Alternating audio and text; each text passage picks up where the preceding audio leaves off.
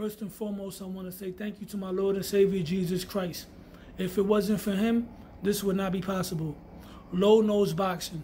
Hit the like button, share the video, leave a comment, subscribe. What I'm about to talk about right now has nothing to do with boxing. I just want to deliver a message to anybody that may have to hear this. Just know that God is undefeated. God is undefeated.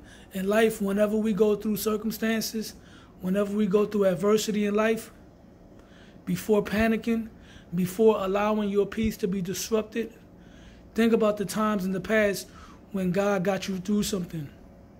Whenever God gives you the strength to overcome any type of circumstance in your life, that's very, very important. Think about this. In fact, I'm going to put you on to something.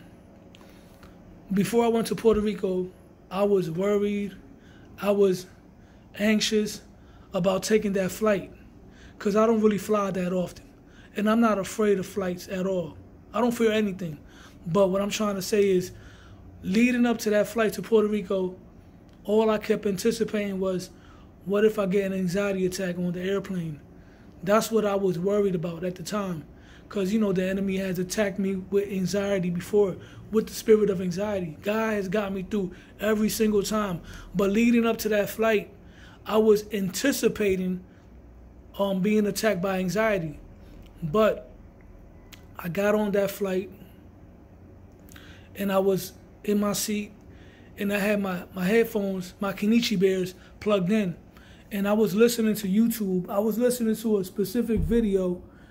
It's called 10 Hours of God's Promises. So I'm listening to this the whole time while I'm on the plane.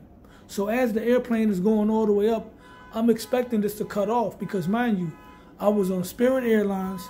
Excuse me, not Spirit. I was on Frontier Airline. And pardon me for the noise outside, but we're going to work through this together. I was on Frontier Airline, right?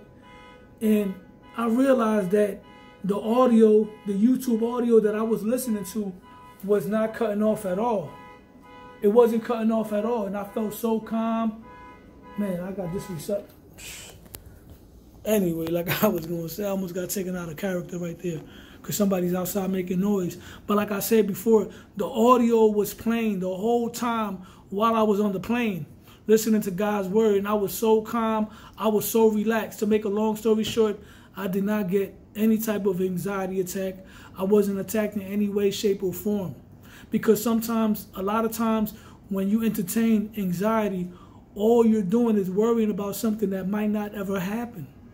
So I'm worried about catching an anxiety attack on an airplane, but it didn't happen.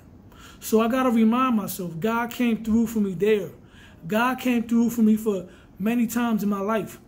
There's times that I've taking road trips, and every time I take a road trip, anybody that's been around me knows that I always pray before I go on a road trip. So I remind myself of all the times God got me through certain situations.